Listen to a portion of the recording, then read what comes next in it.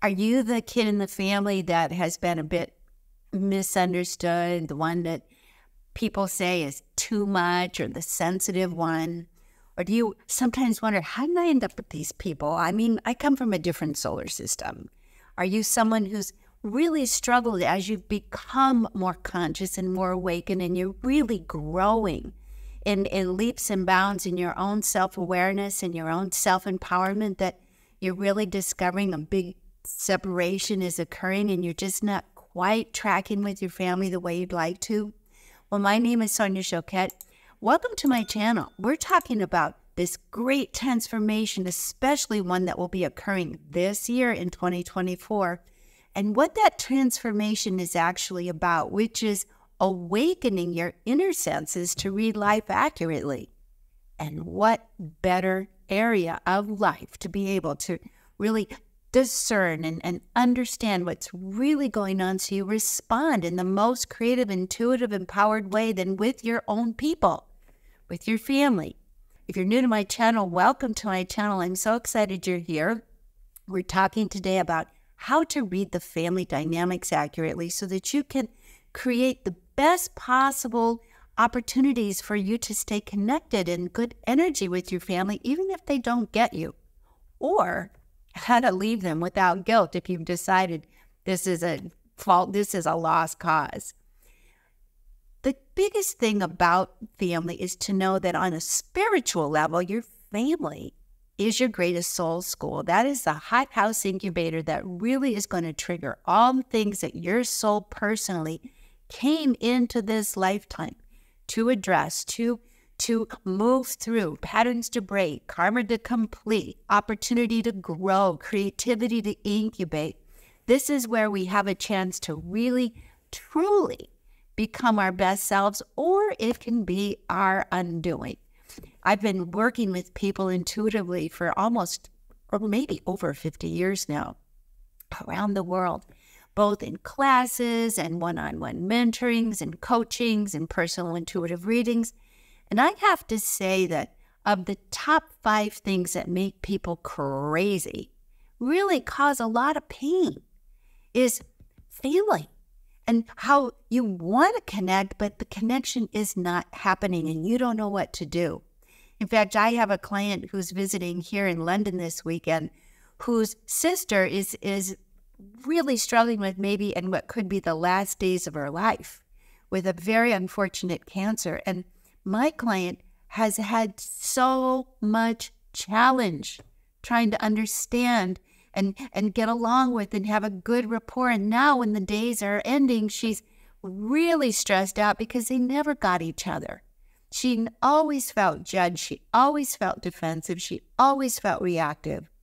And in our last conversation, I said, you're reading this from your ego, which will always be inclined to be victimized when people don't instantly align with you and agree with you and see things the way you do. You have to shift and see things from a soul perspective.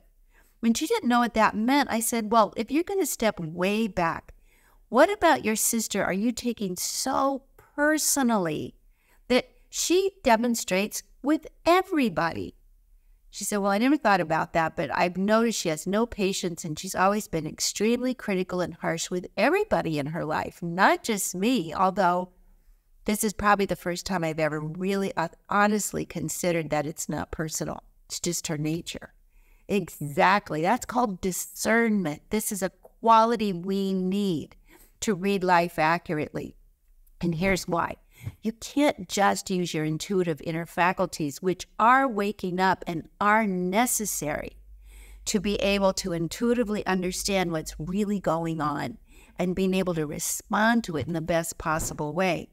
You also need to use your outer senses. They're not disposable or dispensable. We need to use them well to see, to look, to listen, to be present, to move our ego out of the way and to assess the whole picture instead of just the subjective point of view.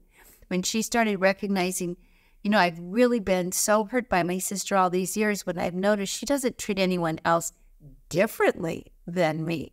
So maybe I just have to accept that's part of her nature and that maybe she's just scared and controlling. And maybe that I should have compassion at the end days that is how she's had to maybe take care of herself.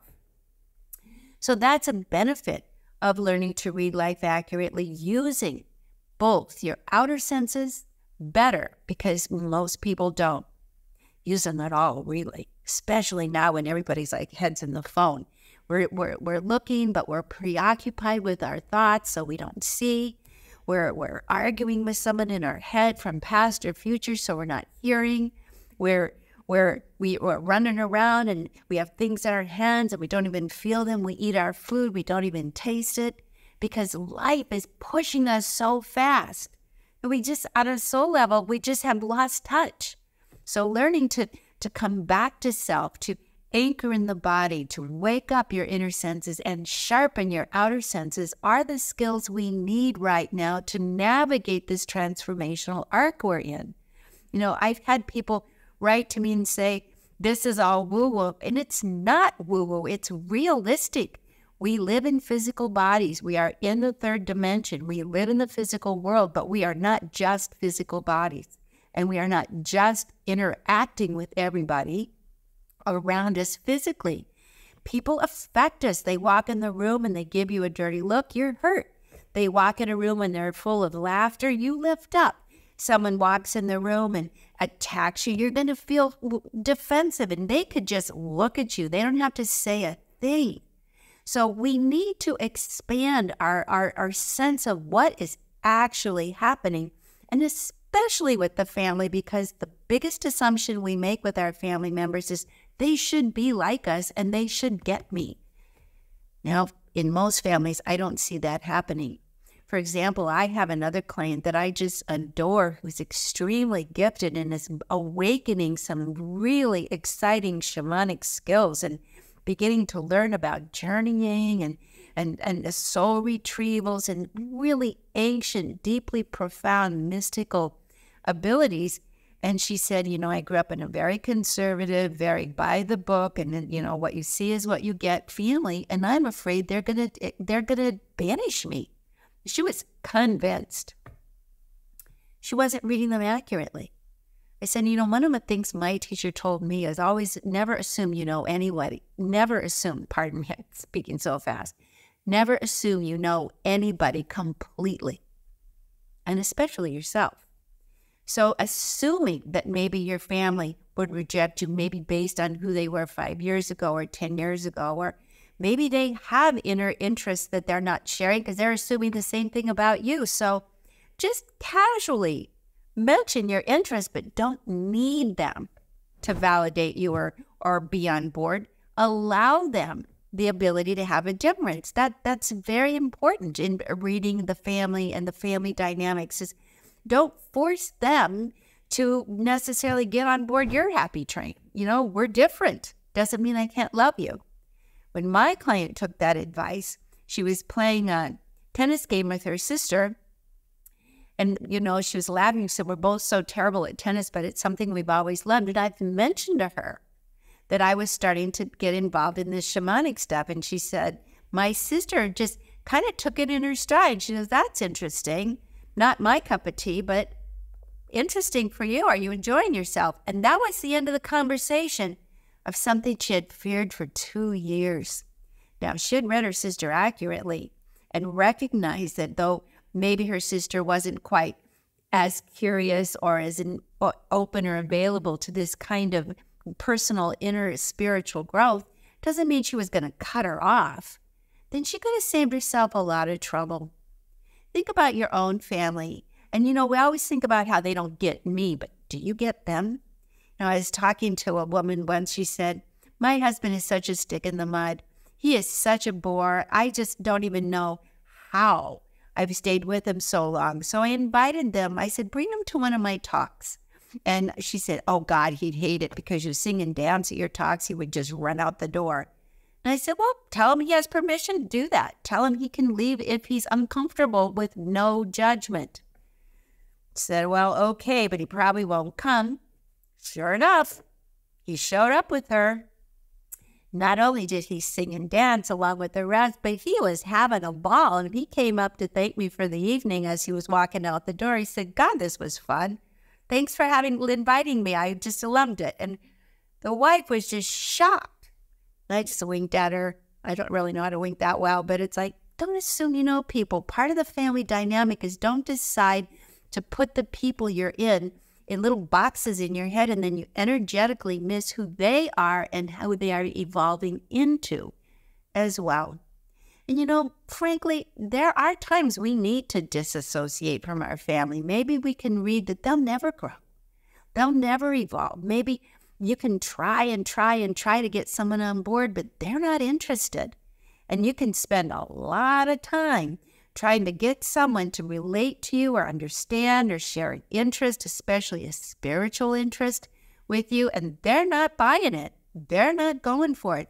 I know I've had this be a major theme in my life. I have been openly rejected by family and associations and people I was related to just because of who I am without having saying one question or even saying one sentence to me. So I do know that some people just won't get you. And what's important about that in reading life accurately is don't suffer that. They're just I always say it this way. Consider that they're just in a different band. Maybe you're rock and roll and they're jazz, or they're frantic jazz or rap. We just don't have the same vibrational frequency. It's not personal. We don't gel. And that doesn't mean they're wrong or you're wrong. We're just not for each other. Now, reading life accurately, you can spare a whole lot of suffering when you know that. Which brings me to this point. At this time in our lives, in the world, everything's changing so fast, so exponentially that it's really important that we have this skill. And our closest personal relationships are part of what anchors us, part of what gives us a sense of belonging, which is primal, gives us a sense of connection. And we need to find the skills and develop the awareness in our inner self to maintain the best possible connections with people right now as we grow, so we don't feel alone. That's one of the things, in fact, we're trying to heal right now. And maybe you are with the wrong people. This is a time to let go. I have seen people waste years, their whole life, with the wrong people, suffering, being lonely, not reading it necessarily correctly, and feeling sad or fighting or arguing or feeling they're wrong or I'm wrong or everything's wrong. We need to learn how to read life and make quick decisions, respond to what's really happening, and have our soul's best interest in mind. But here's the thing. Your soul's interest is also everybody's soul interest, because we share the divine spirit. So it may not be what everybody's ego agrees to, but as we grow and we recognize, we're either going to understand each other and love each other, even though we're very much in different, realms of attention and involvement, or we're never going to get each other.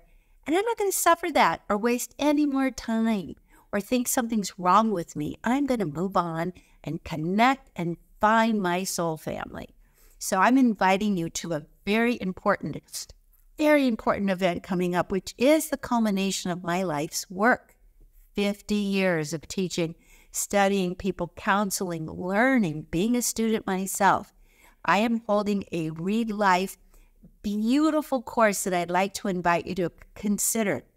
You will get in the course 22 pre-recorded video lessons, which are the skills to read life that you can visit over and over and over again because you need to.